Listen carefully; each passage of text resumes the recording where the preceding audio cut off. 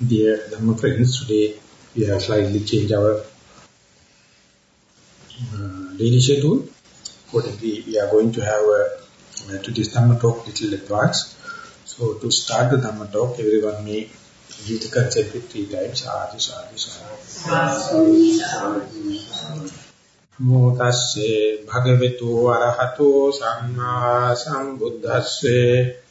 Namo tasse bhagavato arahato samma sambuddhasse. Namo tasse bhagavato arahato samma sambuddhasse. Katama cha bhikkhave sanya chaime bhikkhave sanya kaya Rupa sanya, Saddha sanya, Gandha sanya, Rasa sanya, Pottabha sanya, Dhamma sanya, Ayam Gucchati bhikkhave sanyati ti.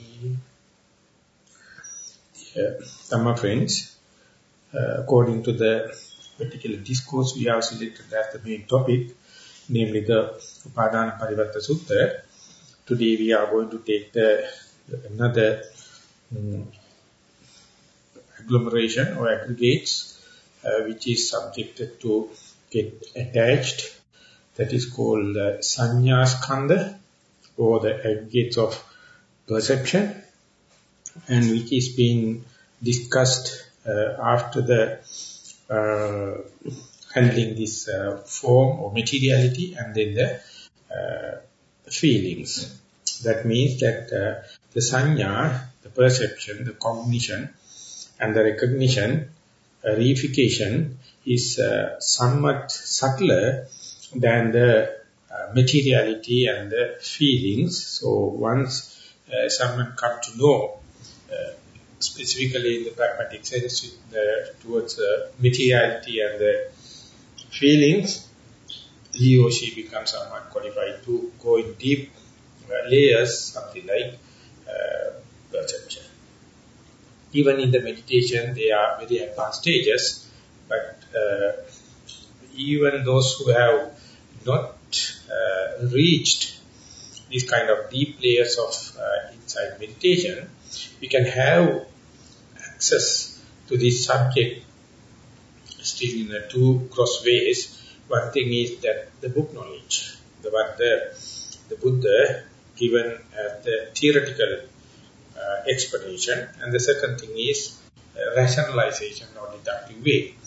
So, as I have mentioned earlier, if someone to go really wholeheartedly into the practice, he or she would have gone through these stages, namely understanding or getting the theory knowledge first, and then deduce it or rationalize it.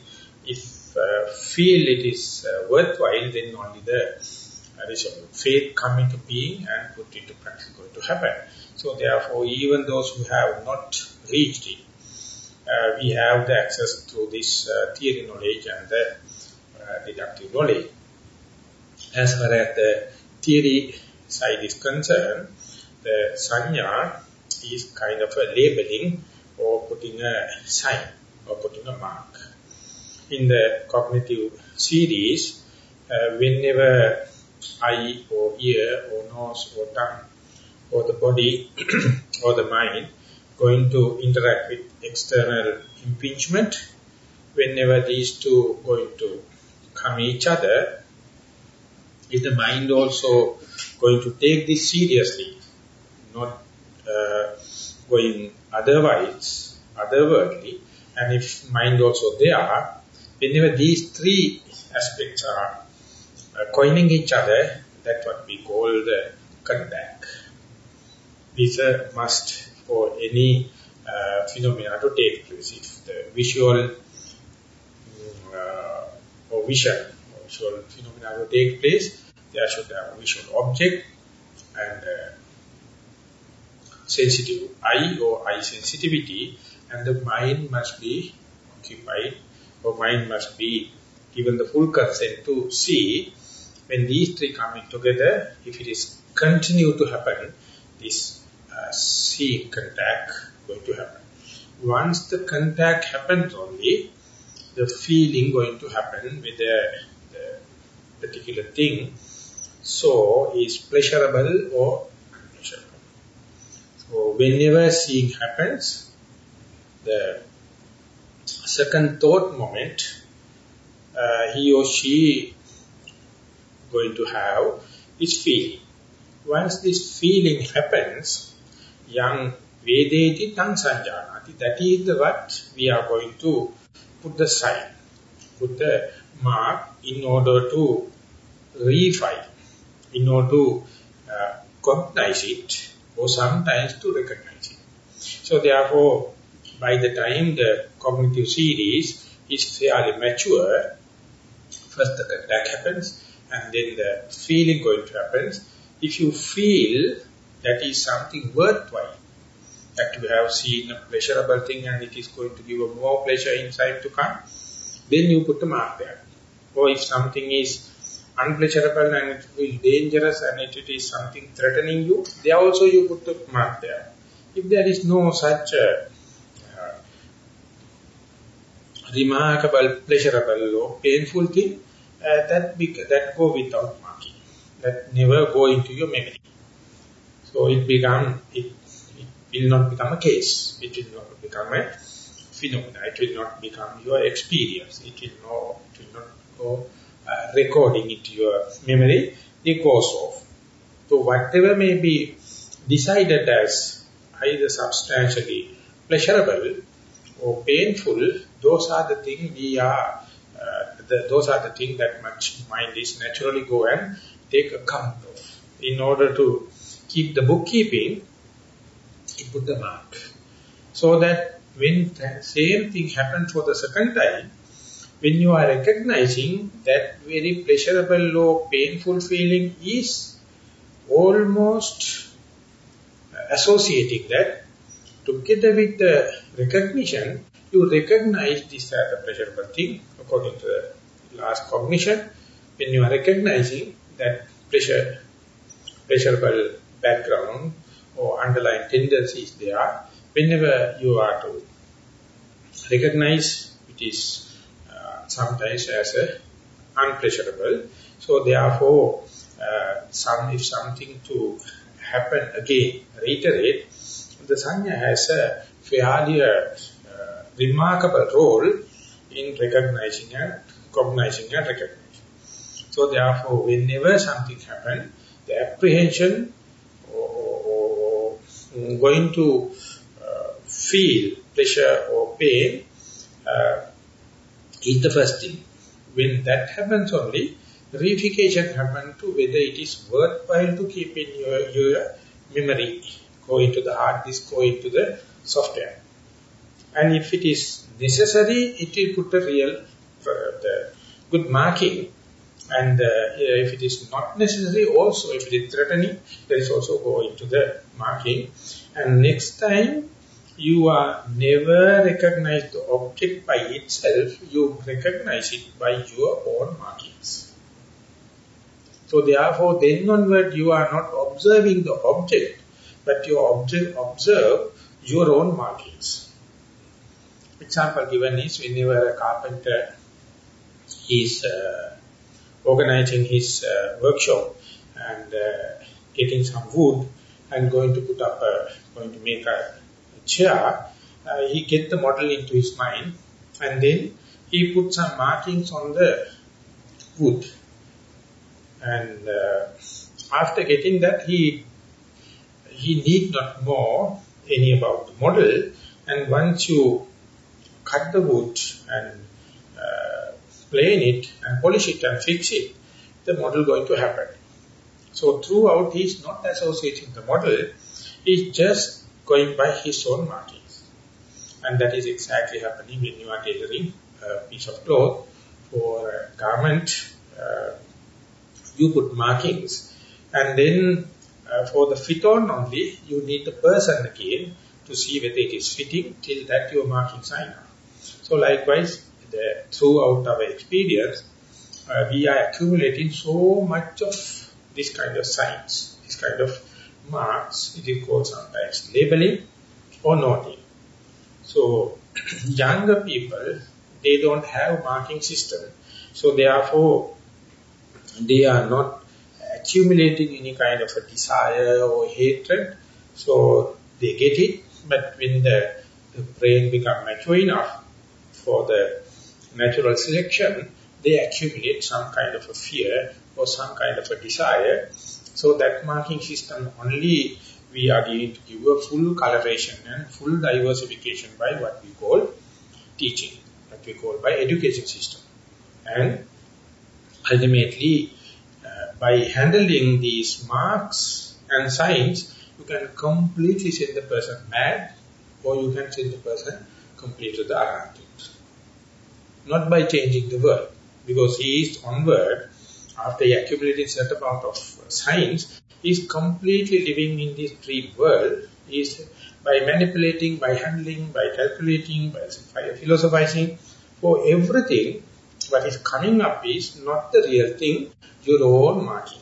So on that only, they are keep on dreaming, calculating, synthesizing, planning, everything happening in the marks on this labeling. So therefore it is a very significant step in thought process, and once that yam sanjanati tang vitaketi, once you put a mark, you understand this is something valuable, or it is desirable or undesirable, upon them only upon them you keep on proliferating. Whatever you don't feel not important and not put the mark, never go into your thinking patterns or in calculations or hypothesizing, philosophizing. Only you have selected and put marks are the thing going to go for further calculation in the mind. So then onward, and these things ultimately overwhelming you, inundate you, thinking this is the reality. Of course, you are not taking everything that you are seeing, hearing as markings. You take only the desirable and undesirable thing. And when you are thinking, when you are proliferating, when you are calculating, you are taking only the marks that you have put and take it as the reality. And then you are keep on calculating. Ultimately, when you are going to put into the world, in the practice, it won't work. Because you are thinking this as the reality, but it is not the reality, it is just marks, just inputs, just signals. So this is how the present day education and all the information technology, the communication, everything is going. It appears like something vacuum, something lacking, but the media people and the advertisers, they are really making use of this vacuum. They know how to send the people mad.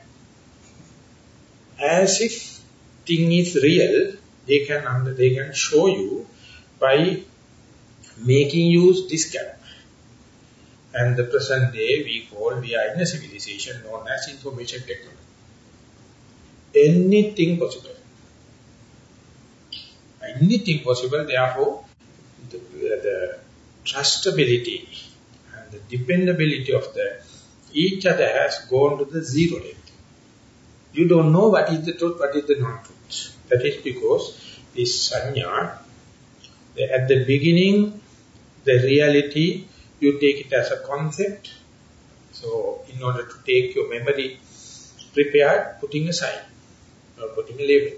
And ultimately, that label, you take it as a reality upon which only you are calculating. So therefore, you are living in your own dream world. Each one is living in their own dream world. They are living on their own perception. So whenever something goes wrong in this perception, we call person has gone mad. He's insane.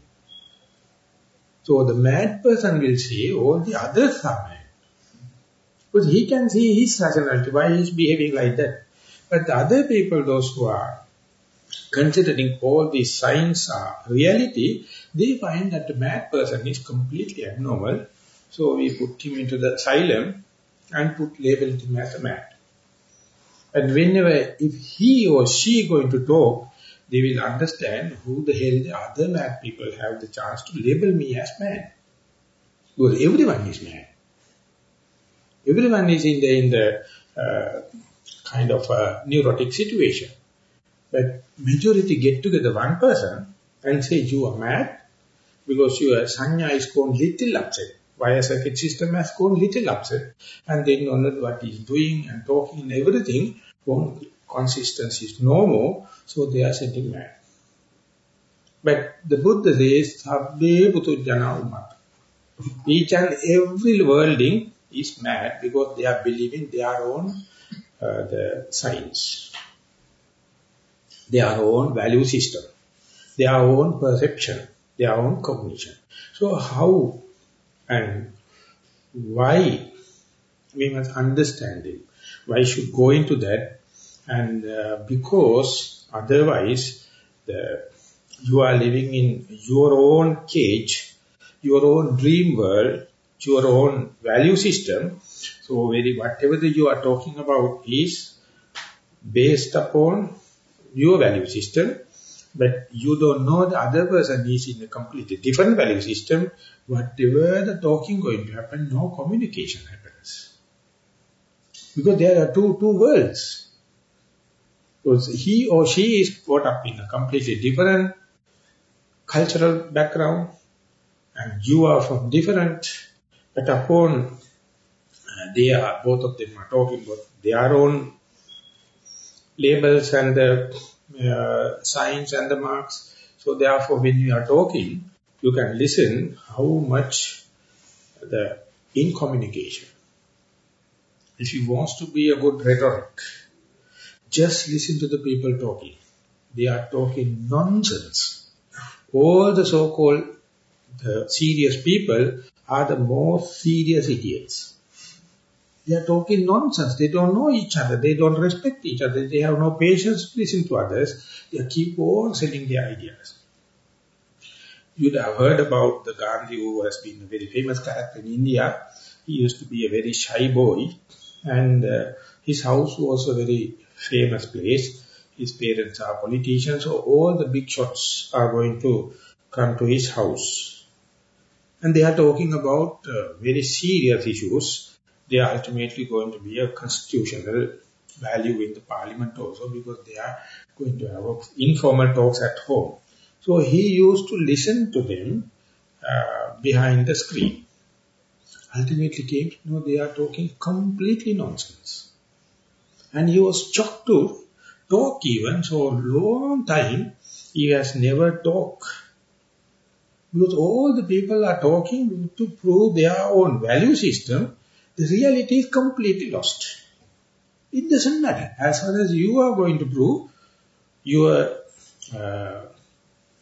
labels, your labelings, your value system, and then you feel proud, your ego is really putting up on the pedestal and whitewashed. But the reality is completely out. Ultimately, Gandhi came to know how to talk short to the point. That is how he became the world leader. He mastered it because he saw that when the people are talking, they are selling their idea, they are selling their ego, they are selling their likings and disliking rather than referring to the reality. So whenever you meditate further and further, you understand this talking is a utter wastage. Not only the time, not only the energy, it is created so much of repercussions because never communication takes place. We are just chattering. And that chatter is come back in the inner chatter. Ultimately, it agitates yourself unwantedly. And whatever the mindfulness, whatever the concentration, whatever the faith, whatever the energy you have, all the energy within the mind is interacting each other. The split mind, deranged mind is the matter. No communication takes place. So therefore, once you come up to this meditation, passing the Vedana-Anupassana, you come to this area, exposing yourself for this sanya. Let me explain from the Anapanasati Sutta. So far we have talked about the Anapanasati Sutta, early part of the fourth tetrad regarding the forms or materiality or corporeality. There you are calming down your breath body. Passambaya kaya sankaram pasasissamiti sikkati. Passambaya kaya sankaram pasasissamiti sikkati. Whatever the object you are going to represent the being, rising and falling, or the in-breath and out-breath, or sometimes the walking meditation, or whatever you do in the day-to-day activities, if you are doing very mindfully and naturally, you slow down. There's no danger, there's no rush. You can do it in a very calm and peaceful manner. So when that happens, that represents sitting as if that your breath becomes very subtle. So what you have to do is facilitate it and let the body to settle down with that amount of breath without agitating it. And when you go there, the moment you are going to find the equilibrium, the stability at that stage, then Piti Parisangvedi, you first time you are going to feel the rapture. And even then the Buddha says, don't let the mind be carried away by this rapture or the pleasure. Be mindful with your breath. Piti Parisangvedi, Asasi Sametsikati, even if you feel the gladness, don't take it as the primary object. You try to be as much as possible with the materiality or your breath, even if it is very subtle. Even the pleasure going to happen. And when that happens, now the Buddha is presenting Chitta Parisangvedi, Chitta Sankhara Parisangvedi, Asasissamiti Sikkati, Chitta Sankhara Parisangvedi, Pasasissamiti Sikkati. So that the technical term, Chitta Sankhara, is the mental representation. And in the Chulla Vedala Sutta, the Sister Dhammajiva is explaining Chitta Sankhara means Sanya Vedana.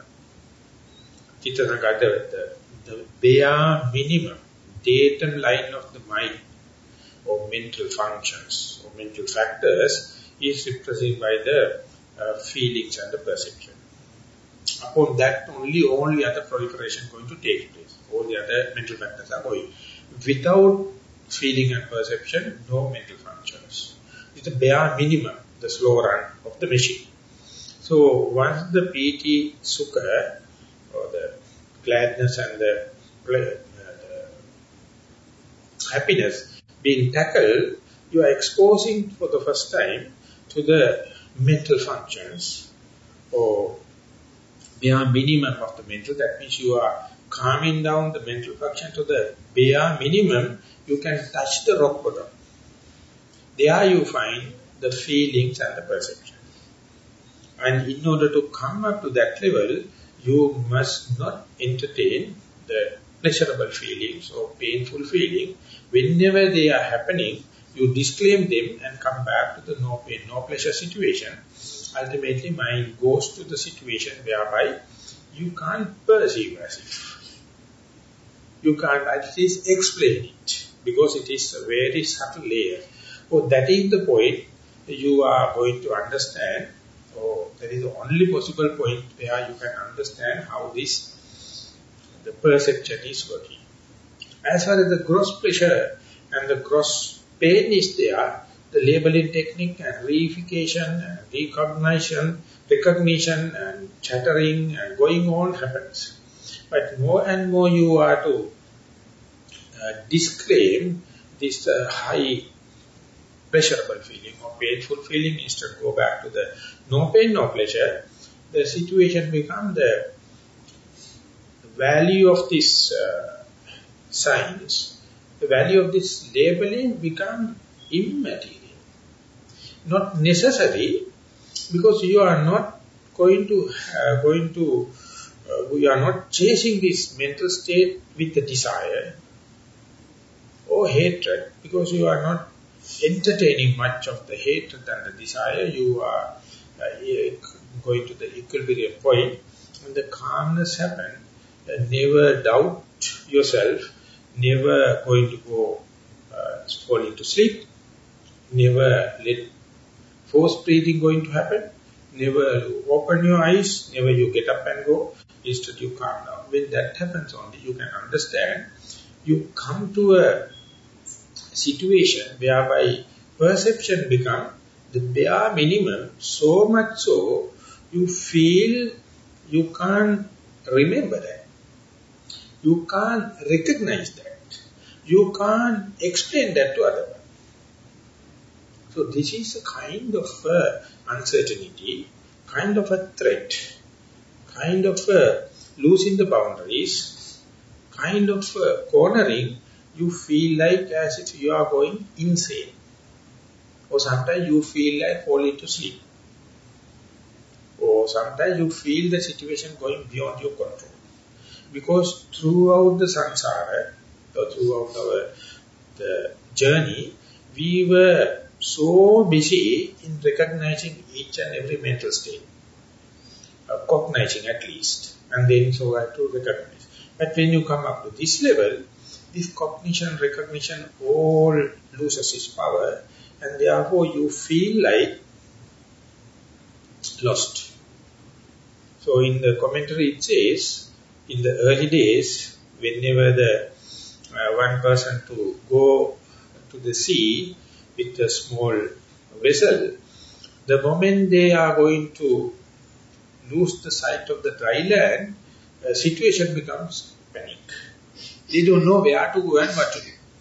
So therefore very expert people, they have different methods by looking at the stars or looking at the moon or the sun.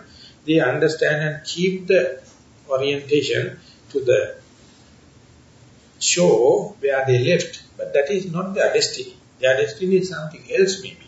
So therefore whatever maybe, they have to take the orientation from the seashore they left and navigate to go to the other sea. So therefore within that area, each and every the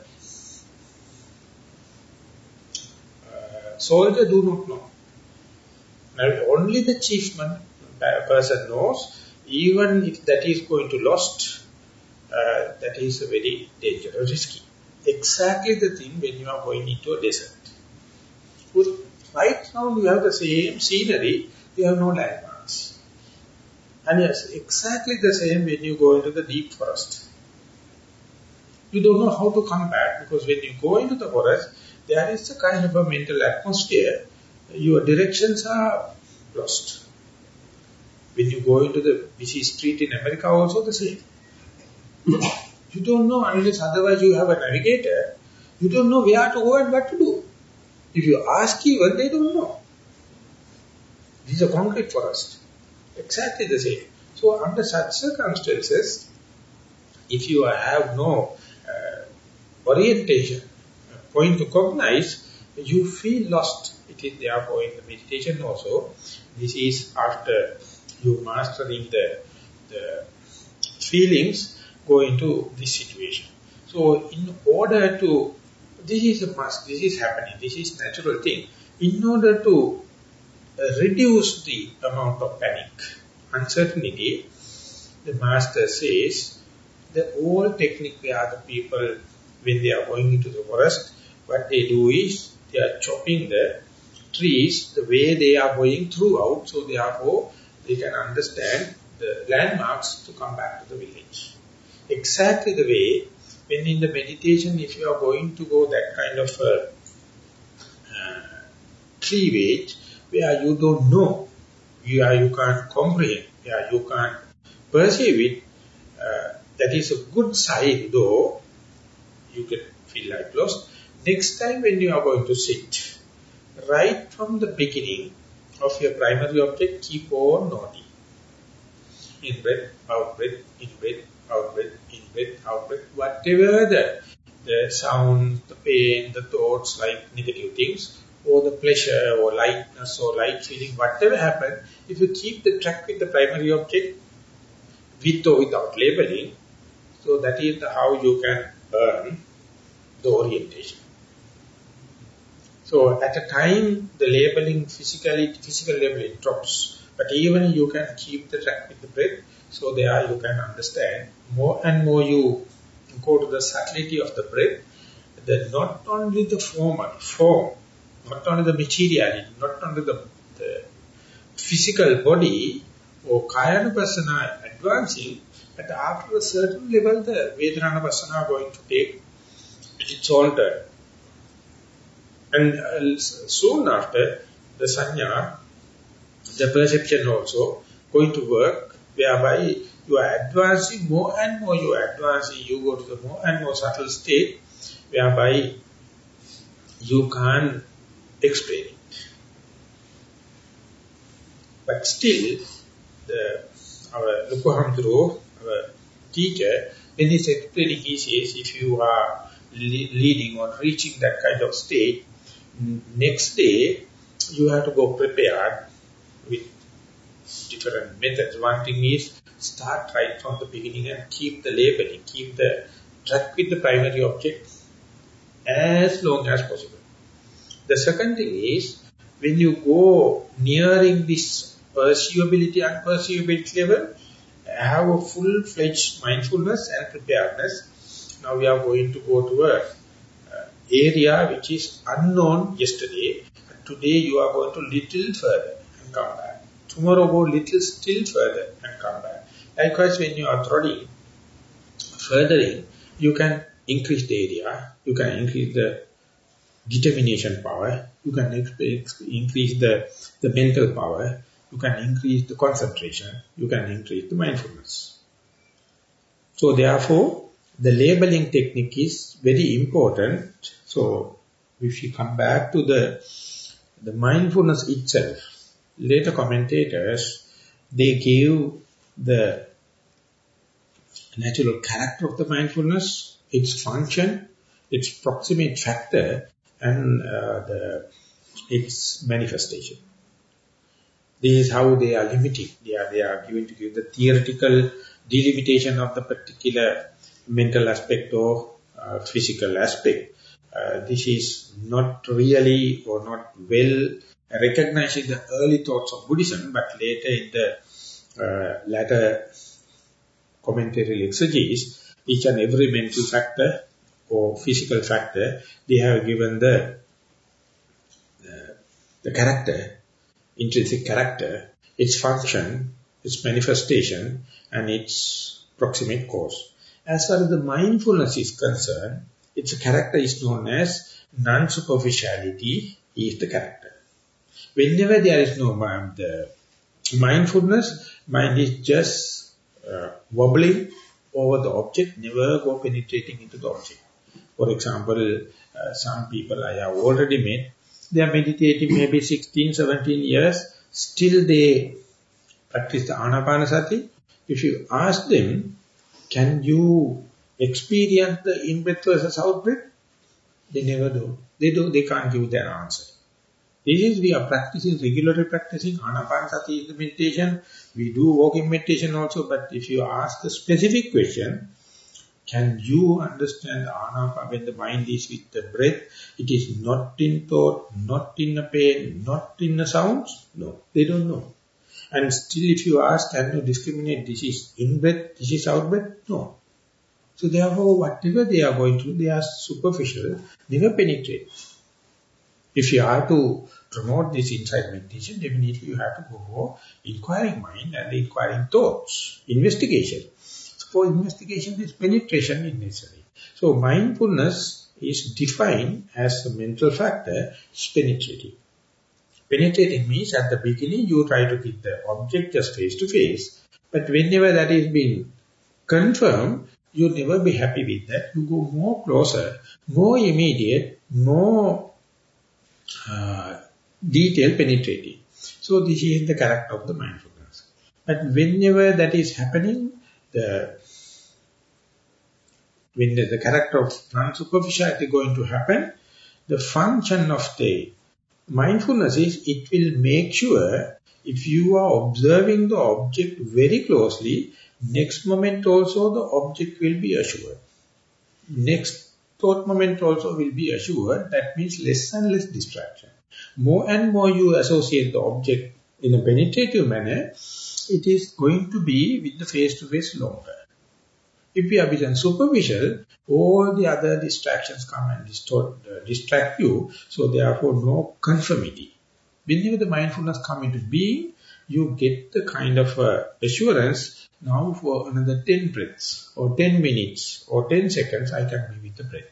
So that is the function, that is the mindfulness going to help you. So this is the function. And then the manifestation is, you feel secure. You know now I can predictably be with the primary object. Even the outside sounds are there, even the pains are there, even the thoughts are there. Still I can have the direct connection with the object. So you feel kind of a security, as if you are going out, but still you have your cell phone.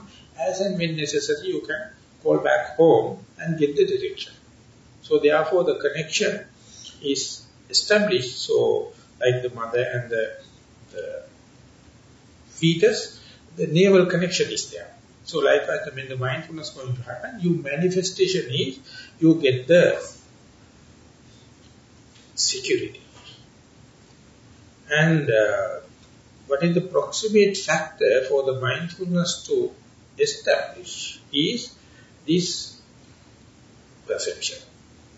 If you have the direct perception as to this is what you are associating for the moment, that will confirm the mindfulness, establish mindfulness, the steadfast mindfulness going to happen. That is why the Burmese masters came out with this noting, the labeling.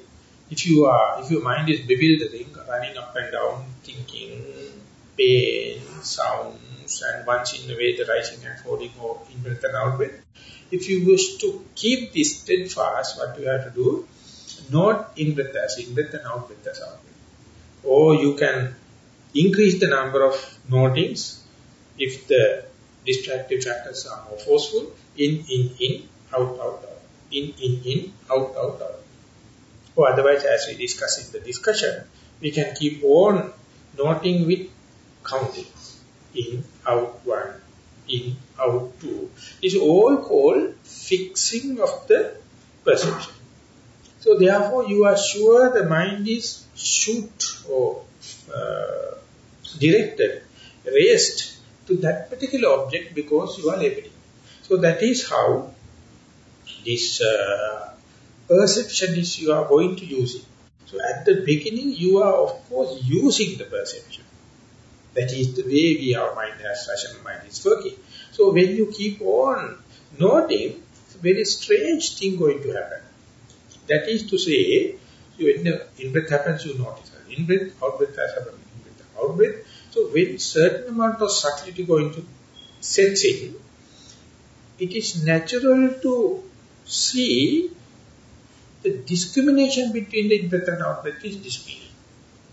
Instead, the common characters for the in-breath as well as for the out-breath going to become maximized. So individual characters fading off, more and more the individual character fading off, the common character going to manifest, going to become more prominent. When that happens, the labeling is becoming immaterial. It becomes invalid. Because in the in-breath and out-breath, both you are going to see kind of a vibration, or kind of a movement, or kind of a lightness. So then what to note? You can't discriminate the in-breath and out. They are the perception, the labeling is naturally dropping. Just like when the fruit is ripened and it is going to fall down, naturally the sheer layer comes into being and drops. Likewise, when that happens, if you are still going to force with breathing, labeling, that is the way you may disturb in the mindfulness. So when you the mindfulness catching like that, if the labeling is dropping, let it drop. Still keep the face-to-face with the primary object. So when that happens, then slowly the form, the materiality becomes mastered, and you can understand the, as I mentioned earlier, the rapture, the pleasure, and all the kind. Even then when you not falling into trap, which if you can navigate further, then you come to understand you are facing such a situation, just the mind. You can't see, you can't feel your body. That means the internal, external boundaries gone. You are not worried about the pleasure and the pain. You are much more with the no pain, no pleasure. And that is the point, the perception going to understand kind of a situation. It can't remember the situation. As if you are falling into sleep. Or as if you are not meditator. Meditation is gone. So many understand, many misunderstand, sometimes thinking this is the lack of mindfulness, or lack of concentration, or lack of control, so become bewildered. That is because so much in the samsara, we have been in the labeling everything we are getting, but here labels are not going to, how can I say, effective. But this is a very good state where for the first time, you are passambayam chitta sankaram asasisamiti sikkati. First you are going to understand the function of the perception, and it is also slowly dropping, and they are without entertaining doubts, without asking questions what to do the next. So you have to season it. Seasoning, what happens is the agitation coming out of your mind due to lack of perception itself is settling down. This agitation is coming out of a fear, due to the losing of your ego, due to the losing of your conceit. So you have to master little by little. The more and more you go settle down, accept it as yet another equilibrium, and there you can understand kind of perception. The Buddha explained in the Kalavivada Sutta, na sanya sanyi, na visanya sanyi, nopi asanyi, na vibhota sanyi. That perception over there, if you can be enlightened into that perception, it is very difficult to define. That is not the nasanya sanyi, not the normal way of sanya. You can understand this is male or female. You can understand this mental state as good or bad. You can understand this mental state as an achievement or lost. Not the normal way of. Na visanya sanyi, you are not fainted also. Nopi asanyi, you are not gone to the 6th or 7th jhana, where asanya tala or nivasanyana sanyatana, kind of a mental absorption also not there. Na vibhota sanyi, you can't deny that there is no sanya also, but this particular sanya is not in your list. It's a completely new setup. When that happens, na sanya sanyi, na visanya sanyi, nopi asanyi, na vibhuta sanyi, evan sametassa vibhuti rupam. When you are observing, when you are monitoring, when you are balancing the mind, you are completely dissolving the matter. You are completely mastering the materiality, the form. Still there are lingering ends. So they are only, you are not worried whether matter is there or not. You are not adding any agitation, no turmoil. You are balancing yourself, and that is how you can go into the very subtle layers. That answer could be given as an answer to a question. One particular person come and ask, Katang samayetassa vibhoti rupam. Oh dear Venerable Sir, when someone is meditating or behaving or acting, under which way one can go into the deepest layer or the settling down and the subtlety of the materiality, of wearing and tearing of the materiality. If you wish to go to the deepest layer of the materiality, how should you discipline yourself? Then the Buddha says, you have to discipline the perception in such a way, it must not be your superficial day-to-day perception. You must not be falling into sleepiness or unconscious faint situation. You must not be in the deep absorption also. And you must not rush to say there is no perception. There's a subtle very perception. When you observing that perception and when you become enlightened into that perception, you can see you are completely free from material.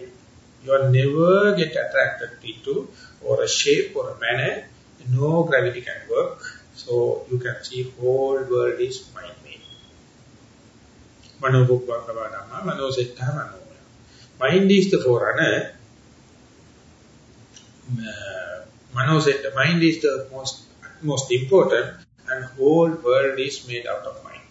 Because the material, for the moment, you have said goodbye to that. And the same question is asking how one can get rid of this the duality of the pain and pleasure in the feelings.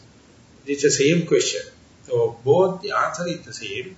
If you wish to see the most subtlest absence of materiality, and if you wish to see, go beyond the duality of the pain and the pleasure, that is the point where you come to you are coming and reaching a kind of a perception that very difficult to define. But the thing is, when that happens, you start to feel nauseating. You start to feel sweating. You start to feel moving. You start to feel something going wrong. So therefore, you are the very person, if you go unprepared, disturbing that. But again, it's a very interesting thing. No one will go without reaction at that time, because we are so much in a rut and hooked up with this perception. Whenever the perception becomes settled down and when it's going to become healed, become natural, we are the very person reacting. Because throughout we have been so associated with the sick perception, the biased perception, or paralyzed kind of perception, thinking this is my dream, this is my liking and disliking, this is my value system, this is my personality, don't come and touch into, fork into fingers to my psychology. This is my privilege, this is my human rights. This is what we were preserving. What is the meditation when you are going into the Vipassana meditation? For the first time you are going to say, yes, that is true as far as the convention is concerned. But if you wish to go to the absolutes, to understand there's a huge balance and stable, normal kind of a perception, unless otherwise you give up. Your personal likings and dislikings, your personal value system, personality, you will never go into that, the universal kind of perception, unless you go there, your changeover from the conventional truth to the absolute truth is very difficult. So therefore, absolute truth you call ineffable. Whatever you can put into the words is not the absolute truth. So therefore, when the Zen masters define the Taoism, this is whatever the Tao you can communicable is not eternal Tao. The Buddha is coming from the Tathata in the Thero tradition. Tathata is suchness. When you go into the suchness, you can't define with other terms. Suchness is not yours. Suchness is shared with all the meditating and non-meditating, male, female, enlightened, non-enlightened, everyone. But we are so adhered to our likings and disliking, our personality. Whenever it is been challenged, we consider it as a challenge to myself. So therefore we are vehemently fighting for that. So we never go into such deeper layers. When you go there, there is no other outside agent coming and disturbing you. Your very protecting system or ego instinct or your conceit or your desire come and blocks you. So whenever someone is reaching to that meditation, they are raising strange kind of questions. Can't help there to answer them and deal it with. after giving the question, giving the answer, and one day you have to ask, please yourself, go into that state and be there as much as possible, definitely the question is going to arise. See the root cause of the question. Either it is due to desire, or due to conceit, or due to egocentric idea. The very day that particular yogi is going to understand these all questions, the whole argumenting, all debates, Kalavivada Sutta is the one that Buddha has given that particular answer, where people are arguing and debating and proving this and that. Everything is coming out of either desire or conceit or due to egoistic or ego instinct. So whenever you are going to this perception, when you go to the subtlety, if you are getting agitated, if you are going to end up with so much of question, that means you have to understand you have so much of desires. You have to so much of conceit. You have so much of egocentric idea. So if you can see it, don't try to push it off. Don't try to see negativity. Don't get discouraged. Don't get disheartened. See how it comes from. That's for the first time you understand how much of the split mind, how much of the internal contradiction, even if you are sleeping and eating and doing all the kind of things, the internal this unsatisfactoriness, not contented situation, not satisfaction, not being satisfied, contented, is the real root cause for the knowledge. His whole knowledge in the world is coming out of that vacuum. That's why you are waiting to, going for the future creations, productivity, because present moment is not enough. What is given is not enough. We need something little more. We are not asking many things, maybe very little, to make the present moment more saturated. When the perception going to settle down, you will understand the day you understand, or until you understand the present moment is the best moment, you will never reach Nibbana. If you have any kind of a future plan, if you have any kind of a productivity, all are nothing but desire, the conceit and egocentric. So therefore the Buddha says, unless otherwise you know this game of the perception, you are battering with throughout Nitya Sanya, Sukha Sanya, Sukha Sanya, Atta Sanya. In this transient world, you are always trying to fix the things with your own labels. Things are fast moving. They are very volatile. But you don't feel happy. So therefore you are fixing label. At least the label is remaining. Even the situation is going. And in that also, you always to see the auspicious part of the life, the auspicious thing in the seeing, hearing, touching and all the kind of thing. Otherwise you feel something negative in your personality. And every time you are asking pleasure. And every time you say, my, me, my. So therefore our perception is sick. It's always Nitya Sanya, Sukha Sanya, Sukha Sanya, Atta Sanya. But the Buddha says, as far as it is at the perception level, he can come and help you. But if you are going to take it as a chitta level, you are going to prove it and you are going to tell others and argue against and tell it that not impermanent, this is permanent. There is no such auspicious and auspicious kind of thing. We have to only fight for the auspicious. We must not give a chance for the pleasure and the pain. We must fight to have only the pleasure. And I am the Atma, or the self, and I am the ego life. If you are fighting okay that you become, we call that untreatable. At the sanya level, treatment can happen. But if it's at the chitta level, if you are fighting and going ahead, that you become untreatable. But when that go up to furthering establishment, you come up to a view, the permanency as a view.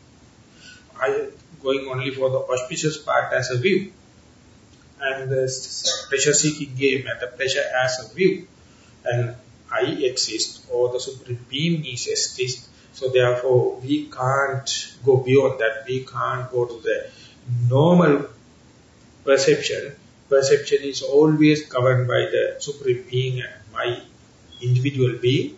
And if you are arguing for that, you become slowly,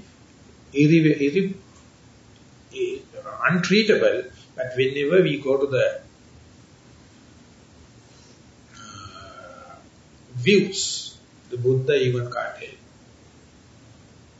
Under such circumstances, Buddha never take effort because he is so hard and fast. It is called case hardening.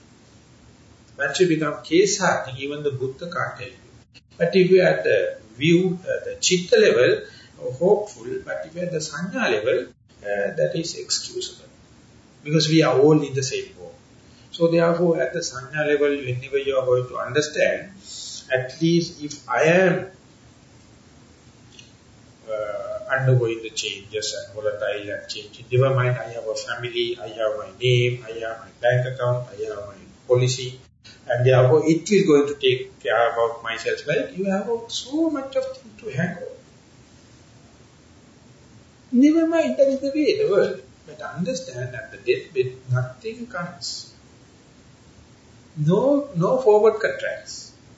With the Maha, even the professors can't have letters telling that please give me 2 minutes, I will come to school. No. Even the kings, by showing their swords and kind of thing, they can't fight it. When the Maha, the last moment happens, you have to go. At that time, your whole thing you prepared is just for a life. In Sinhala, sorry, I can't translate it. It says, Ganan Karakan, Haya Tiyenakan, Nambu Karakan, Salli Tiyenakan, Adambarakan, Hile Tiyenakan, Meokamakan, Melavin Yanakan. All what your calculations and everything is up to the deathbed. There onward, all become equal. So therefore, if someone is expecting, it's an invariable thing is the death. If you are not living with that exception, with that acceptance, you will live as an eternal beings. So you are up to any arrogance, you are up to any jealous, any one-upmanship. But if you add that death also into your calculation, you will understand one day all these dreams will be awakened into that. There you will see whatever you taken as permanent, no more. Whatever you taken as the auspicious, no more. Whatever you taken as the pleasurable is no more. Whatever you have taken your soul is no more. So when you are going into the very deep layers of the subtle layers of the perception, you feel like you are dying. You feel like you are going beyond the mind. No known thing. So for a real person with the noble quest, it's an auspicious sign. But those who have so much of worldly plans, worldly hooks, worldly pegs, they find it is something like lost. So therefore the sanya, when it is happening, it is going to give a different kind of understanding about the world, understanding about your personality, understanding about the value systems in the world and the communication, and how misunderstanding can happen, how the tail carrying can happen, how the lying can be disturbing, how the harsh words come into being, how the frivolous talks are going to give our vanity. So whenever this sanya going to happen, you become dumbbound. That may be the people not happy to go into the deep understanding of the meditation. But if you are keeping on the mindfulness, definitely you are to face with it. But the only thing is, more than the forward step, you will take 2 steps back. See, because that your identity is lost. You hold the what you call the pegs, markings, orientation, everything lost. So therefore, beyond this, you can't go. As far as the ego is there, you can't go beyond. You have to drop it here, then only you can go into the pure Dhamma.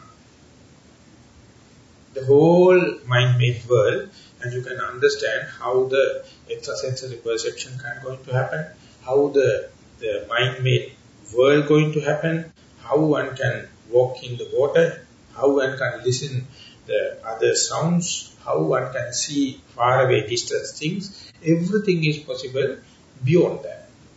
Up to this moment, you are so bogged down in your liking and disliking, your body, your life, everything. So therefore, the other sphere become invalid. But if you are doing only vipassana, and if you are really vipassana, you will understand all these extrasensory perceptions also is nothing much, it is just mere mind-made. But the Samatha yogis, they can come up to that level. So they are really, when they come up to that level, if they happen to come, they completely going to believe upon these magics. The mind-made world. And they say, I am talking with my direct experience. You can't see it because you are not meditating, but I am telling it with my direct touch. But that means they have not really mastered this mental factor called the perception. So any person at any time can go into that. When you go there, you feel like believing what is happening. Best way out is let it happen 1001 times without arriving any conclusion. When only you can understand how omniscient is the Buddha is.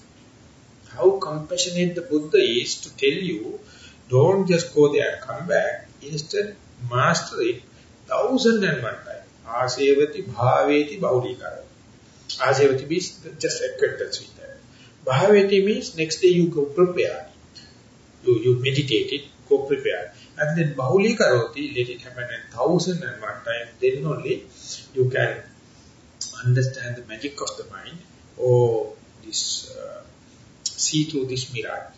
So therefore this is a quite a challenging one, and if one can see through it, not for the full mastery, at least for the glimpse, see through it, you can understand why the wars are in the world, why this so much of love affections and affairs and kind of thing, they become mad, and how the communication lead this kind of a chaotic situation. Whatever the communication going to happen, if the perception is not really recognized, is always destructive, always sending the man. So therefore, once you come up to this perception as such, you try your best to keep away from the people. Which is utter wastage of time, because they are always talking about the desire, the conceit and the egoistic, and they do not know. Whatever you are going to say, they would say, if it is so, how can we run the world? Therefore, you mind your own vision, go and meditate in the forest, but don't talk to us. That is what happened to even to the Buddha. And when the Bodhidharma was first time going to teach this, going to talk this, he found India is no more a good place. He decided to go to the China. When you go to the China, people came to know he's a kind of a person with understanding. So some people give the tip to the king. So king one day asked him to come. So he going with the chewing beetle and having this ragged rope and all kind of, directly went into the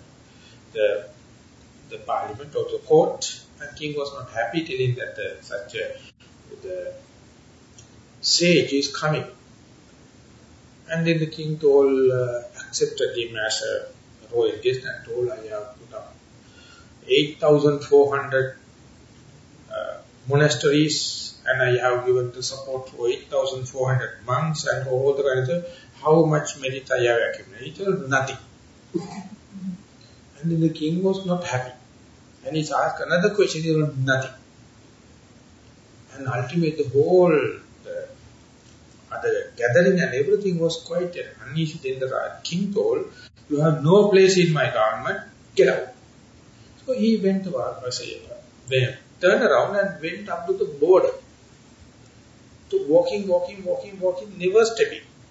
But there's only one minister in the cabinet came to know this man is not caught up by the perception. He is talking absolutes. But the king can't understand because he's so much of the conceit, so much of egoistic idea, so he followed him. And after, as the story goes, he crossed the boundary and there was a cave and he sit against the wall and observing the wall, Bodhidharma is 7 days. He's in full samadhi, but the minister, he can't tolerate it because he has not meditated before. So first day, second day, third day, fourth day, waiting to get kind of the teaching for me, but the Bodhidharma is not concerned. He is looking at the wall.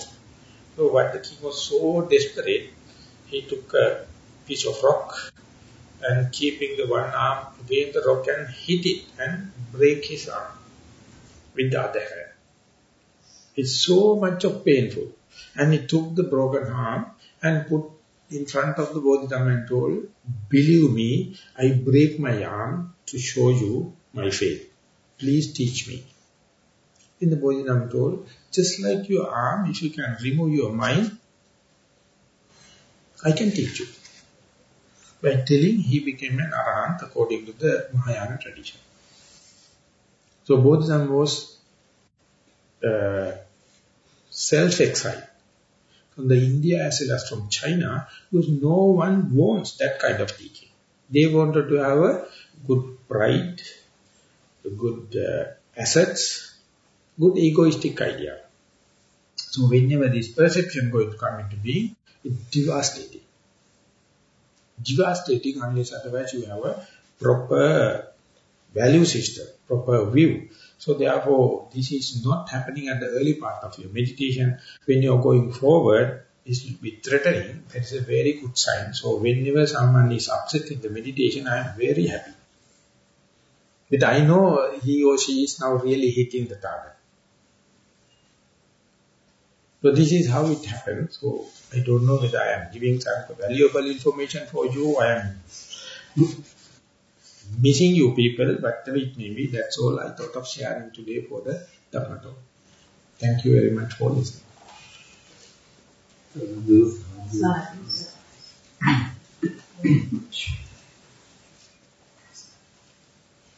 So it is now already 8 o'clock. We have to go. Yes. So we have taken 1 hour and 10 minutes or so. So if you need any kind of a furthering of this, the best person is that Katapuruja Jnanananda. If you read the Divane Nivim in Sinhala papers or in English, the Nibbana, the mind settled, is very seriously tackling this issue. And he has written a very profound book known as Concept and Reality. It's a very cheap in the Buddhist Publication Society. I don't think it is available for e-copies, but the Nibbana, the mind still, is 33 sermons, very deep, and he has given in while he was in Nissarana. These things you can download, and most of the concept and reality thing has been put into these sermons, and he is the best person, I think, for my understanding, to talk on that. Yes, it is not a PhD thesis, but it is more than a PhD thesis, the concept and reality. And then he wrote The Magic of the Mind, that is also explaining about part and parcel of it. But the concept and reality is the book, but even the English people need 2 dictionaries to read the book. His English is so, he don't know from it, how it comes, how it happens. But in the Magic of the Mind, little easier. But if you go to the Nibbana, the mind still, it will somewhat the day-to-day language, and Sinhala Nivane Nivima. So there you can understand how much it is, even though it is ineffable, even though it is difficult to communicate, he get from all the canonical this thing, and he has a very good mastery on the Sanskrit sources, so he can go to the Nagarjuna and other this thing, and he has taken it, but he is confining history to the Theravada tradition and really given a good explanation. I am happy that I am a disciple of him. Just before coming, I went and pay respect to him. But if you can directly tap the source, if you are really serious, you can learn more than what I have taught in today's talk. What nationality is this one? Sri Lanka. Katapurunde is graduated from the Pariwatta University. He has been an assistant lecturer for Pali language. And then he renunciated and became a monk. Now it is 10 years older than me.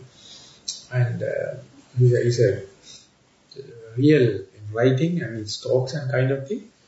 No one knows in this audience, no, that Leonard Lopin came. He has been a monk under him for a short period. What you have written is more from experience, not just from knowledge or research. That you have to judge it, because these things cannot, you can take it from the text. Text won't give that much of clarity. But the content is there. We must be happy. About 2,600 years ago, the Buddha has mentioned, Pali formulas are there. But no one can interpret it. When you are interpreting, they are interpret with their own views. But when Jnanananda is really cutting through, and he says how the concept become reality and reality become concept, and that is why the perception is very important. Sanya, Nidana, Papancha, Sanka, all the mental proliferation based upon your own labels, your own images. You are never touching the reality. Reality is dead and gone. You are dealing with what your perceptions. So ultimately you are going to prove you are very realistic, you are really down to earth and kind of thing. But you have to sympathize with what to do.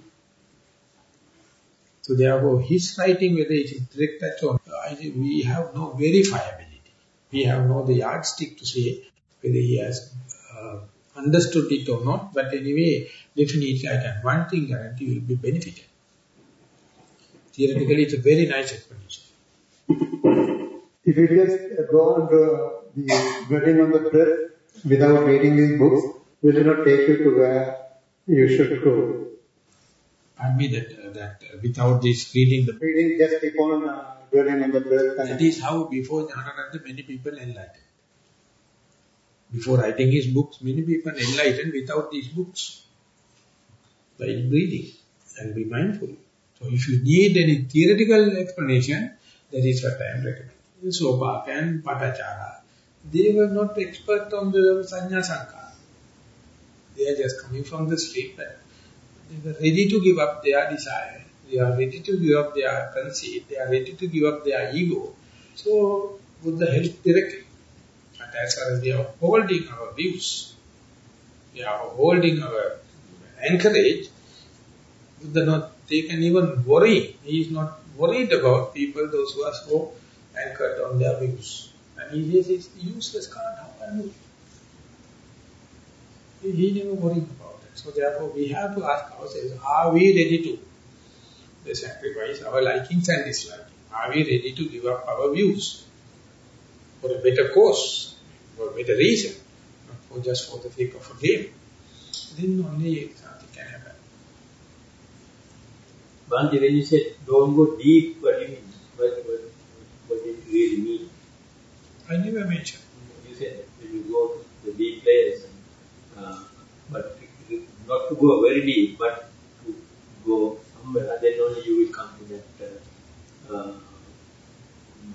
level you said. I never meant like that, but you can't go there because you feel bewildered, you feel lost. So therefore, if you go deep, you will develop frightening, you develop nausea, you feel uncontrolled, and it is not giving also. Go there and again come back, next day go there a little bit, come back. The cases of Patachara and Sopaka, there is no such a hindrance, they are directly cutting through, going there, because they have nothing to lose. In the Patachara's case, nothing to lose. Sopaka's case, nothing to lose. That Buddha says, be mindful, that's all. In our case, we are each and every point we are head to karma, we are compromising. So therefore, progress is very slow but steady, good. We have a base. So that is the rational mind is the block. Specifically in the consciousness, in the perception, your rational mind is the main block. It is always rationalizing, always, I do call this, deducing, inferential. So nothing go without this thing. You consider it as a knowledge. So there is no chance for the faith, or chance for the rational reflection to take place. So what it means is that if you don't have a value system of your own preconceived already, just have nothing or not pay any importance to that, just accept whatever comes as you go on meditating on the breath, there will be no problem. No, every and each person have a value system. It is not the block for understanding. But to understand, you are working on not the reality of the value system. That's all you have to accept. Every person has to have a own value system. It is accepted, it's very decent, very civilized. But when you understand, you have to understand myself, I am talking with my value system, but don't try to impose this upon other person. That is the point of communication going outside. I can't live without my value system. I can't live without my perception. But you have to understand, you are living in your dream. Don't expect the other person also to come to the same dream world. That is the point we are having. When Nissarana is going to say, don't measure other person from your judgment. You have no rights. He is caught up in a separate, so you have to give the complete grant. He has his own value for his thing, so you have to be pleading, asking, so how can I communicate with you? You can't say that you have to understand what I am telling myself is the correct thing and I am the person who knows and listen. Buddha never used that. No political powers, never. He tried to understand what is the upbringing of the other person. More than what he is talking, what is the true cause? What he is going to say? So with that understanding, I have full compassion, embracing. So more than analyzing it, that very thing is healing. So therefore, this is called mind-to-mind connection, the telepathic understanding rather than this verbal and the language, linguist and nothing. So telepathic one is the superconductivity, direct touch. For that, faith is very important. Telepathic understanding coming from the absolute to the meditation. The telepathic understanding coming from the absolute to the meditation. It is not a meditation, it's just a means. Telepathic understanding of our nature. We have cut off because of value system. Telepathic understanding is all over. That is how the mother and the child have started when the mother and the child participated. There were no languages. But more and more as they go, the child starts hating the mother. And that is the present day civilization. More the child grows, they hate parents. Because the communication problem. At the beginning, it is a naval connection and the mind-to-mind connection. It's a Buddha says, Mata yata niyam putta. It is not by meditation. The mind and the child connection is not by meditation, it's the nature. But we are so smart to break that superconductivity, telling that my value system. Ultimately, you are the one get caught at, and the lost you are going to incur irreversible. Even the Buddha can't, because of you value your value system, and you fight it for telling this is my human rights. Who they are going to protest you? You have your own. There are some people who say Buddhism, the Buddhist approach is a nihilistic approach. There is nothing finally, they don't offer anything, they destroy everything, and finally there is nothing to offer. But I believe Buddha said there is something called the unmanifest. I believe, I don't know whether I'm right. Somewhere I read it, there is something called the unmanifest, he telling a disciple. And I think there is some reality or something positive about existence, and that existence is worth existing in a state of contentment, which one ultimately attains, although it may not be the kind of pleasure or happiness that normal people are looking for. So that is why that ineffability you try to frame somewhere. It is not a pain, pleasure, this is not materiality, but that's something existing, not here, there. Yeah. Then you are lost. That is the very thing called duality. There is something existing there. That is the mistake I am telling.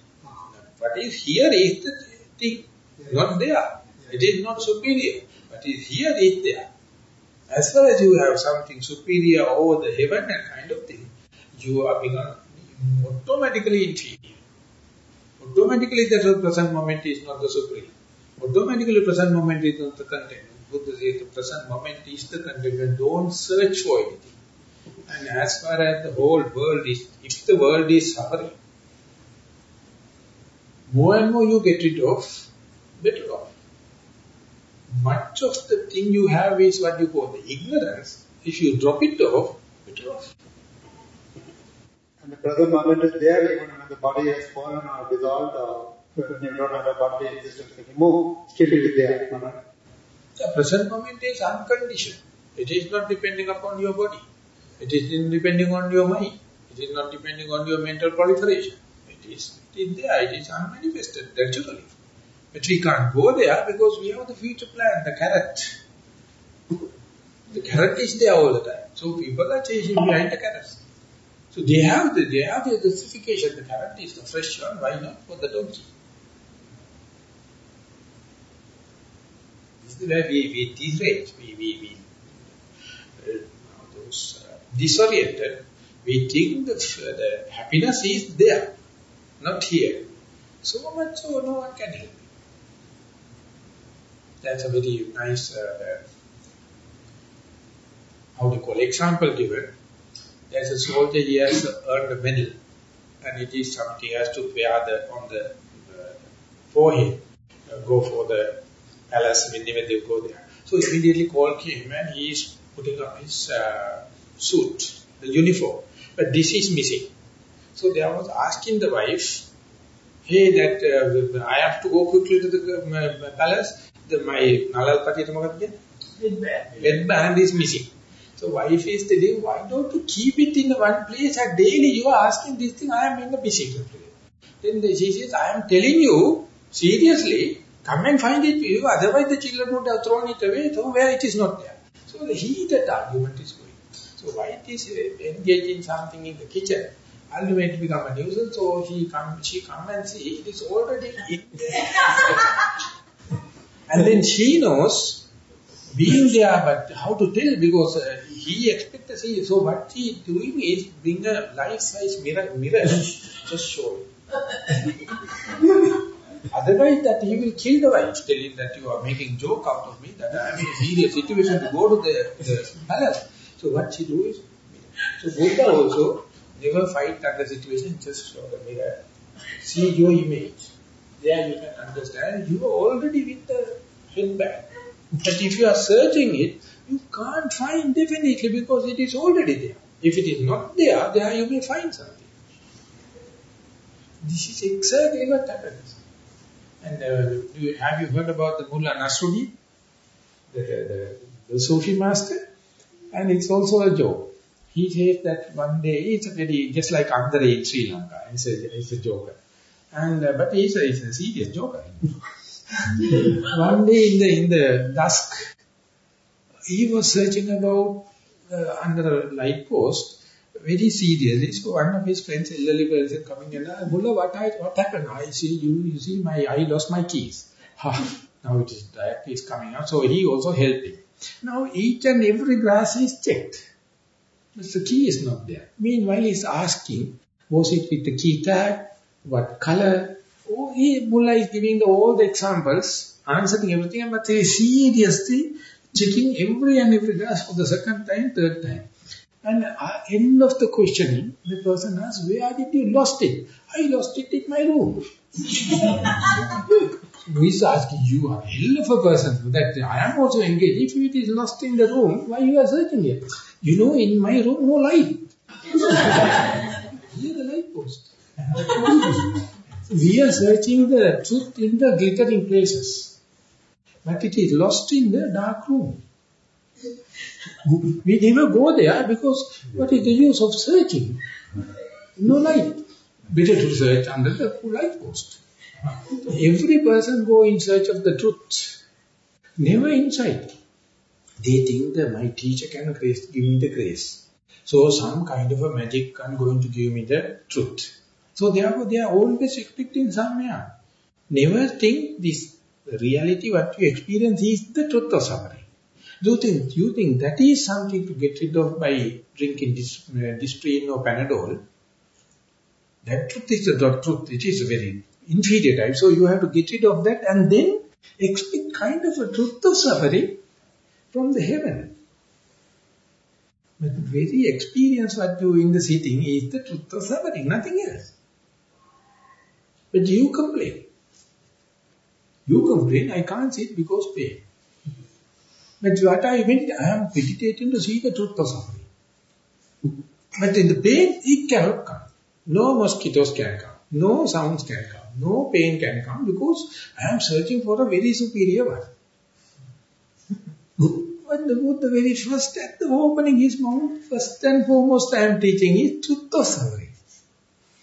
But you are fighting vehemently. When I am meditating, the pain cannot come. Disturbance should not come. Irritation should not come. How can I go directly to the truth in the shortest cut without pain? With such a truth.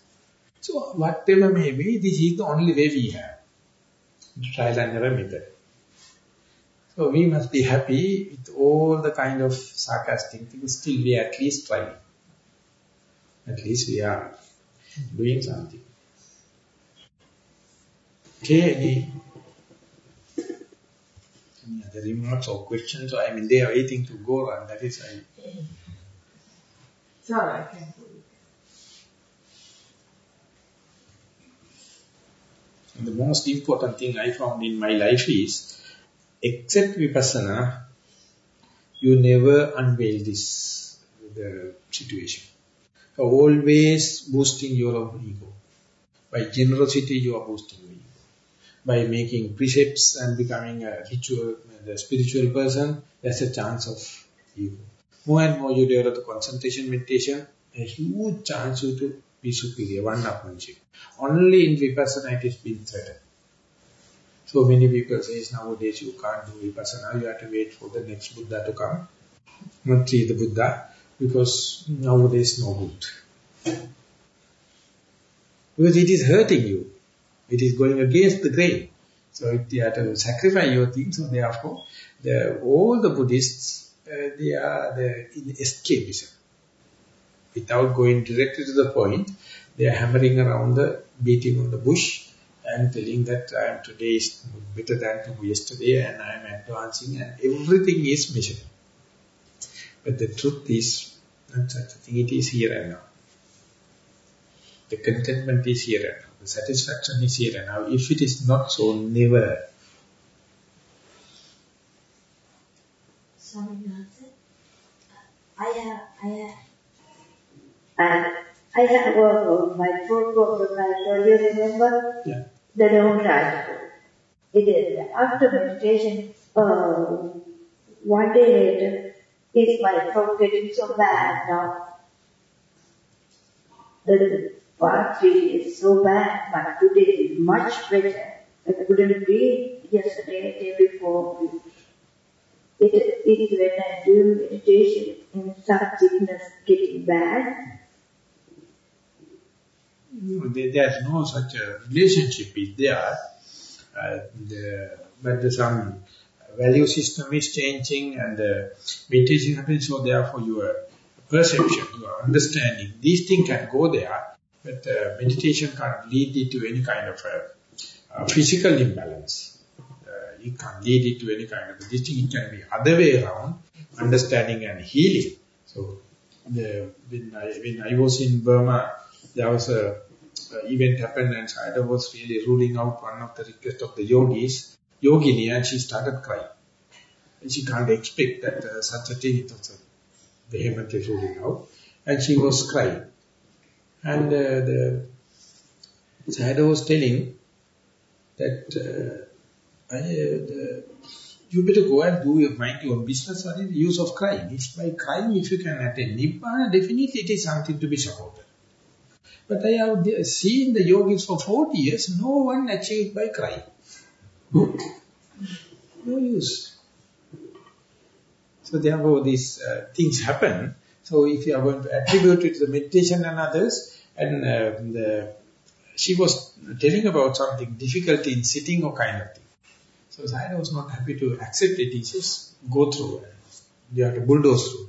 So therefore there is no such a negative effect can happen. I also have the same throat problem. I know if I talk too much, irritation.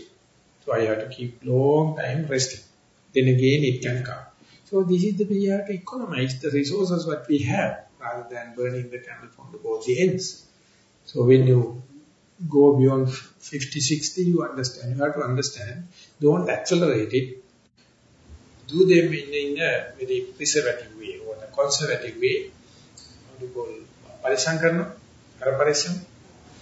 That's the only way. So when I was at the 40s, when Jnanaraj was there, and the 10 o'clock in the evening, I was sitting and just before going to say good night, I told Mati, today is my birthday.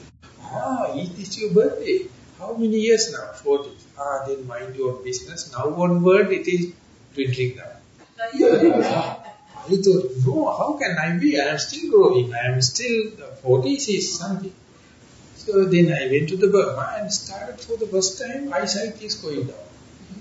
And I refused wearing spectacles for 5 years.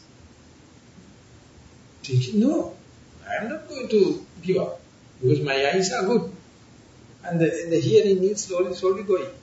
And all the other capacities are going. Now slowly you have to understand. Even though you have a big image thinking that myself is permanent because I am such a person with mindfulness and all the kind of things, how can the health can go? They have their own natural system. Only thing is you have to understand the nature.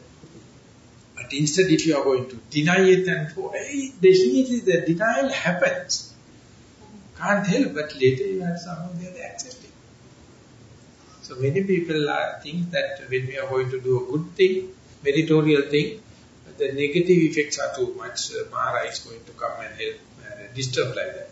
But I would say that yes, that is true. The Maha is really disturbed not only for not for vipassana. For vipassana, he has no hook. Buddha has given a complete antidote, completely immunity. You are directly dealing with him. So there's nothing to camouflage. You understand the Maha. Jati, Jara, Vyadi, Marana, the old age, the sickness, then it is nothing special. Anytime it can come. Changing. If you sit in meditation for a while, feel aches and pains in your limbs, will that sort of thing in course of time, when you keep on doing daily, become less and less? Or is there a chance that it can disappear completely? Or is it something that will never disappear? Never disappear, but your immunity level goes up. So you never complain anymore. That's all. You'll still be able to continue meditation. Complaining is the only thing weakening you. Complaining is the only thing weakening you. You have to understand to whom we can complain. This is coming our own karmic forces. So why should we worry? Why should we grumble? Accept it. So that so much so your mind become wider and become broad-minded.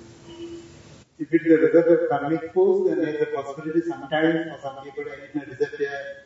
It may not be there at all after some time. Right? Is it possible? Disappear? If it is a result of karmic force coming in the form of pain, there is a possibility that at least for some people the karmic force can get spent out and then the pain may not be there at all.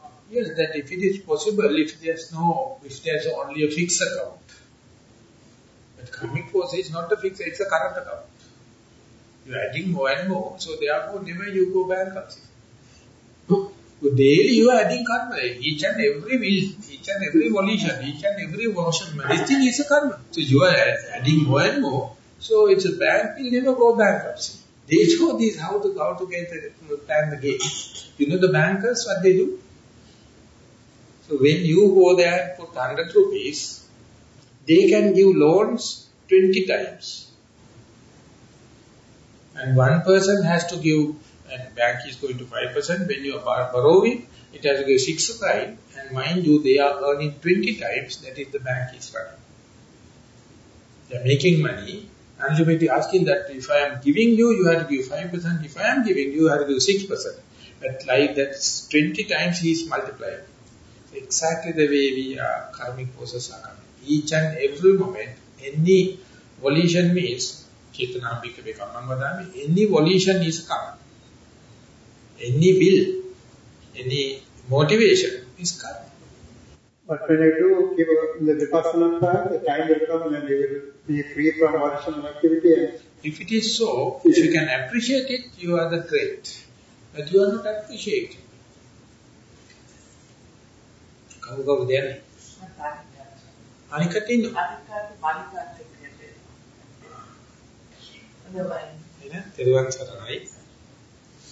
So that there are some lot of events in the meditation, not only the meditation day to day, no volition, you feel lonely, you feel lost, so therefore you make one or the other volition, you make one or the other wish, one or the other intention. That is how the life becomes colorful, that is how life becomes varietal entertainment. Otherwise, no volition situation, lot of there, but you never appreciate it. There is no way can get spelled out, then there will be no chance of liberation at all. For example, I don't think Bante is accumulating karma now yourself, right? Pardon me? If there is no way it can get spelled out, then there is no chance of liberation for anybody. It is like the ending of the waves in the sea. As on the sea, there are waves are there. It cannot be a sea without waves. There is no mind without karmic process. Mind means accumulation of karma and spending of karma. Mind is a friction. So in spite of this, going in this path, for example, Bante yourself, or you think you cannot be free from karmic creating new karma, and that means you can never find liberation or freedom from the cycle of death? You can be free from karmic, understanding karma. You can be detached from karma. That is the liberation. That is not ending of karma. Understand the mechanism from karma, that is the secret the Buddha given, not ending the karma. So at one stage it gets spent, then there is liberation. No, the karmic processes are there, you are not claiming it. You have the pain, you have the misery, everything you are not asking, you are not telling this is me, this is myself, this is my soul. So they come and they go. You are not getting hooked up. You are getting hooked up due to your volition, due to your intention. So if you have no intention, you just can see the pain in your pain just like the neighbor's pain. But you can always reach a stage when you cease creating new karma, right? You can see, you can understand the creation, you can understand the cessation. The moment you see the rising of the karma, you understand no second person is involved. You are the very person creating karma. But the thing is, you are failing to see the beginning of karma. You see already developed karmas. You see only when it comes up to a perceivable level. Then you see it is given. Maybe someone is involved. I am not doing something wrong to me. So that's why the Buddha says karma, the sankhara. The next point is that we are going to do it. Whenever the sankhara, volition like to go to heaven, see the beginning, no second person. You are the very person, your ignorance and the desire is the very reason perpetuating. And when this come up to a certain level, up to the ground level, you don't perceive it. It is underneath. And then only you are going to see how new karma has come, how is that? That means you are too late to earn. Get up in the early morning, you see the bright side, sun. You think it is all of a sudden it came, no? If you are early to get up and see it, how you can see the rising of the sun. So that is the next point. Sankhara, the Buddha says, you have to understand the beginning of the sankhara. Then only you can see the cessation of sankhara. That does not indicate you are getting rid of sankhara. You understand the beginning, the middle and the end of the sankhara, that means the karmic process. Only human can do it. All the other animals, they have instinct. You can't break it. But the human can go beyond their capacity. That means you can go rational and you can go, radical way. That is demanding. That is really costing. What about the other levels, superior? They have no hope because they have no suffering. At the superior levels, no suffering. So therefore, they are always in the party. They are always in carnival. This is the world, they have the suffering and the pleasure in the equal level, so you can do experimenting with it. Including the gods, the so-called gods, they themselves, they too cannot find liberation. Very difficult for them, because they have no suffering, no friction. They can do if they have started from here, and continuity is there. But starting point is here. This is so, therefore, this is a very valuable experiment, the laboratory. The human plane is the best place. But even then, if you are making use, if you are going to make use for your sensuous pleasure, that means you are almost like an animal. And if you are going to, expect the celestial plane, over there you can't start it. You don't feel the necessity. You don't feel the liberation because that you are already in your good karma. Everything is given, so not necessary to strive. But here is the place. But here also we don't have more than 24 hours. That is the only problem. Everyone has only 24. It is not enough. So if someone can give the 25 hours, then at least we can give 1 hour for meditation.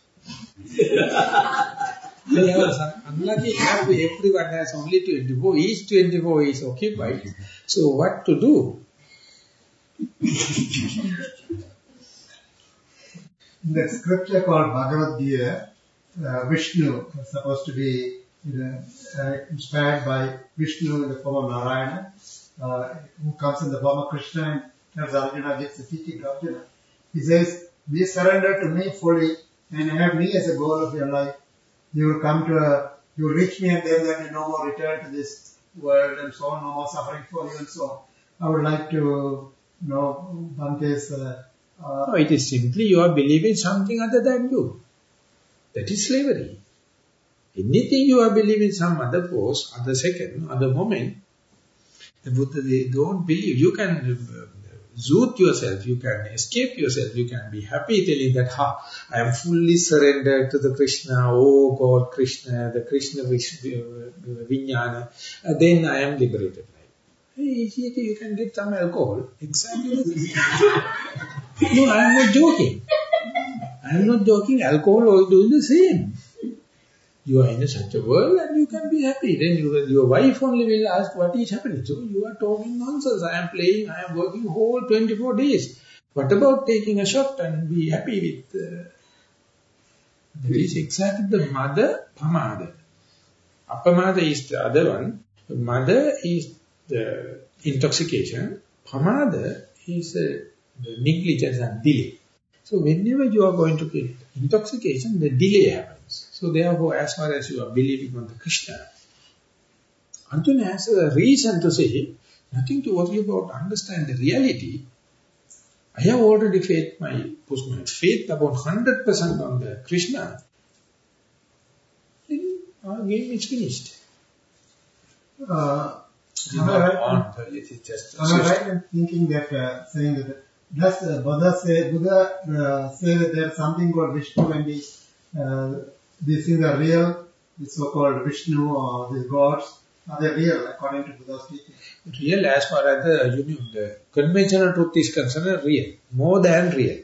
That's why people are going behind the Krishna. But as far as the absolute truth is concerned, everything is Sunya. So something called Vishnu exists, I mean, as an entity? As far as you are in the conventional truth, yes. Like people existing around us, individuals like that. Yeah. Just like that we have it is yellow color. But if you go and ask a dog, which is colorblind, which is yellow or green, but can you tell him that it is not green? No, because we have in our convention, so we know it is green.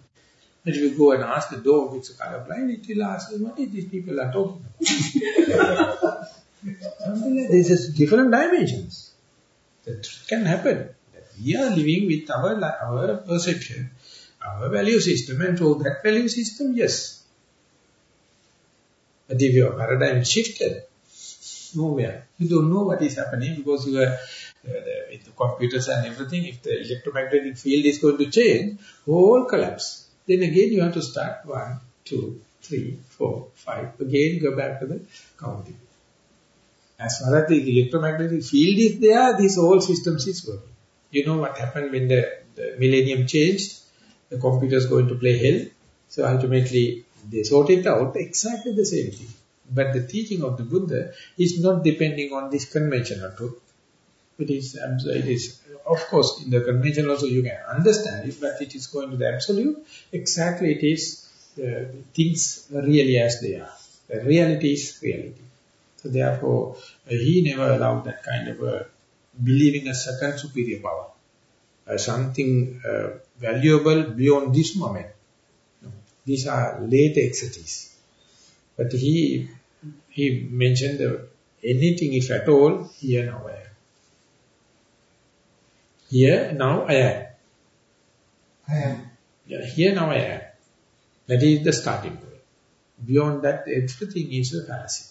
Does the word Jehovah means I am? Does it mean that? Yeah, Netammama Neto Hamasvi Nameso Atta.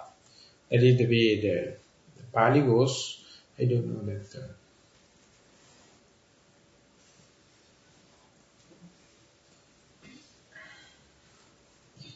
It's very interesting to read the other scriptures and other belief system, but I am not telling in the inferior way how these things are happening. Without that, we can't understand the Buddha's teaching of Anicca Dukkha Anatta. From Anicca Dukkha Anatta, in terms of Anicca Dukkha Anatta, you can't understand. But to understand it is in the Nicca Sanya, then only the Buddha's antithesis of Anicca you can understand. So you first and foremost, you have to realize your Nicca Sanya, your the permanent notion. Your permanent notion and your pleasure-seeking part, your egoistic idea, otherwise the Dhamma won't work. If you are going to say, I am pure, I am always it's anicca and I am always dukkha, that means you are camouflaging yourself. First you have to quantify the amount of ignorance, the amount of misunderstanding within yourself. No otherwise. Otherwise you diagnose yourself, you can't prescribe anything. Very important thing is diagnosing yourself, understanding who am I, understanding your traits. For that only we are associating each other to get a good picture from your reflectors you are going to offer each other.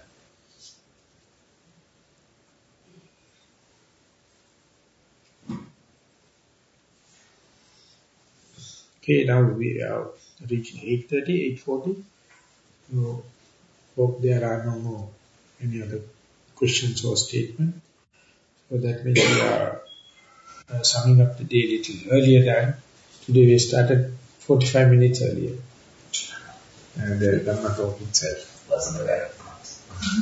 One question, but it may not be possible to answer it today. We can do it today. Yeah. What is the universe? What is the meaning of this? And how did it all arise? And how did it come to be the way it is?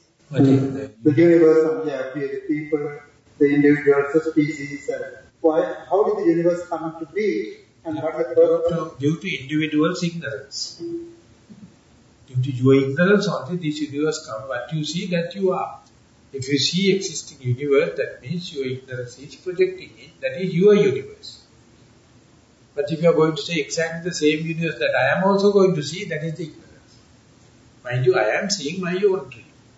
Due to my ignorance. You see your own world. Due to your ignorance, so the day you understand it, you see how difficult the complication is. But you see that you are, it has been proved by the quantum physics. Then only people came to know that what is Buddha telling is something perceivable, something empirical. In the quantum physics, they say that the energy wave collapse, Schrodinger energy wave collapse, and go into matter whenever the consciousness go and strike. Otherwise, They are energies. Without the interact of the consciousness, the energy cannot be a matter. Even they have recognized and kept it for 200 to a number of years without expressing it, because this was not the Newton talk about. They talk about something existing matter, which has the shape and the manner. But the Schrodinger came to know matter become, energy become matter due to you see, you are your consciousness. If your consciousness is not interacting, they are not becoming a matter. They are energies. So Buddha told, Yena yena hi manyati tato tanhoti anyata. Buddha told, whatever you are going to think about something, due to that very thinking, that become another. You become another person. So therefore, that ignorance is the beginning of this universe. When the ignorance goes, even the universe is there, it is not a problem for you. There. You are not taking upon your head that you are not going to take a universal problem into your head, thinking that let the universe to sort out it, you mind your own business. Did you say that you become whatever you want to be? No, that already existing is what you are. But you see what you are. Wherever you go, there you are. But you hear that you are. That is the answer. That there are some books written on the scientific basis, and that is exactly what the Buddha says. When your mind becomes beautiful, your world is very beautiful. If your mind is very ugly, hatred, the world appears hatred. No other factor. Buddha said that. Buddha said it's a manobhupakama, manosetta, manomaya. It's a, mind is a morana. It's made out of mind.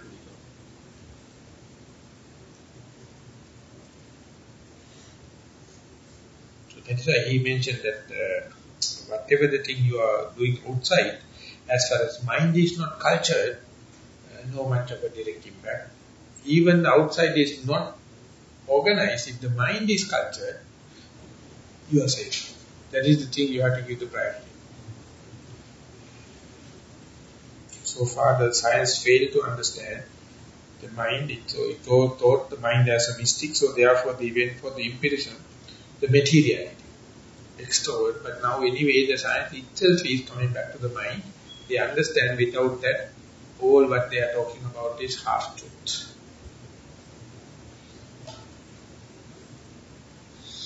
Okay.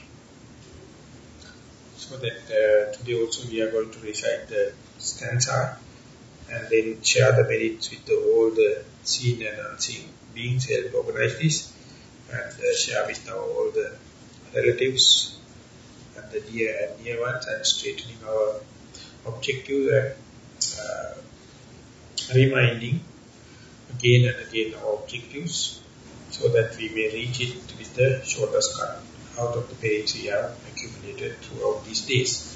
So we are going to recite the traditional stanzas.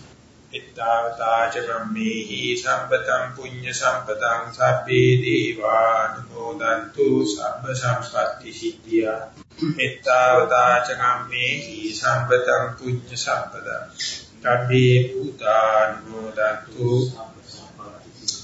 Ittavata jagammehi sampatam punya sampatam sabbe satta numodantu sabba sampatti siddhya. Akasatta cubummatta deva naga mahitika punyantang anumoditta tirangakkantu sasana. Akasatta cubummatta deva naga mahitika punyantang anumoditta tirangakkantu desana. Akasatta cubummatta deva naga mahitika punyantang anumoditta tirangakkantu akparam.